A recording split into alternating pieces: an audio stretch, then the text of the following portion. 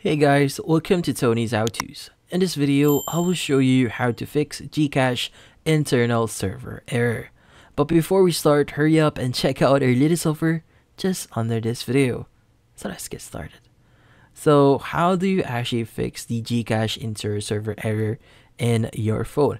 Well, this one is kind of tricky because sometimes the cause of this issue is from GCash itself.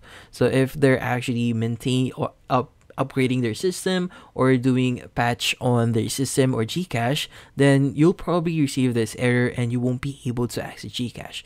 So usually these occur or this problem occur around midnight. So in this case, you just need to wait like a few hours until the issue would actually be solved itself. So this issue would actually resolve itself in a few hours. But if that's not the case, it's been a few hours and you're still having this issue, well, you have to do a few things here. So first thing that you want to do here is you want to ensure that you have the latest version for GCash. So go ahead and open up Google Play Store here, search for GCash and see if there are any updates. So in this case, sometimes with GCash or any applications that you have on your phone, sometimes it will not automatically update. So checking if there are any updates on the application itself is really good so that you'll get the latest version. Now, if that's not the case and you're still having issues, but you just updated your GCash application here and still having issues, well, the next thing that you want to do here is change a few things here. So first thing is you want to check your interconnection.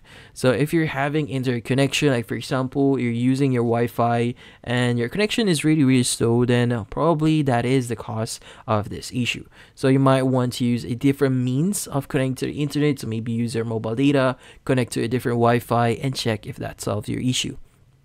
Now, if that doesn't solve the issue, the next thing that we want to do here is we want to clear our temporary files or cache files in GCash. So go ahead and locate your GCash mobile application here, press and hold on GCash, and you want to select the option that says App Info. And from here, you want to select the option that says Clear Data. And from here, select the option that says Clear Cache. Do not select the clear all data here because you'll be clearing all your data that is in your phone or about your GCash here, but it will not delete. But I wouldn't recommend you to do the clear all data here, but since we only want to clear our temporary files, which is the clear cache. So go ahead and click on clear cache, and from here just click on OK when it asks you clear cache. And once you've done that, the next thing you want to do is open up GCash and see if that solves your issue. And that's about it. So thank you for watching. If you have any questions, feel free to ask in the comment section. If you enjoyed this video and found it helpful, you could use the link in the description to subscribe. See you in the next video.